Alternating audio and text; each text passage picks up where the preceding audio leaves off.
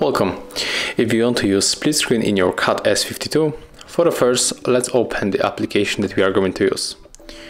So let's open the Play Store, click on the Home button, and right now open the background applications. Click on the icon of the application that you want to use, select split screen, and here we got the first application open in this mode. From the background you can select other application, but also you can click right here and select it from your main screen. Maybe we can open the settings, and this is how it looks. If you want to close it, just swipe like that. Thank you guys for watching, leave thumbs ups, comments and subscribe to our channel.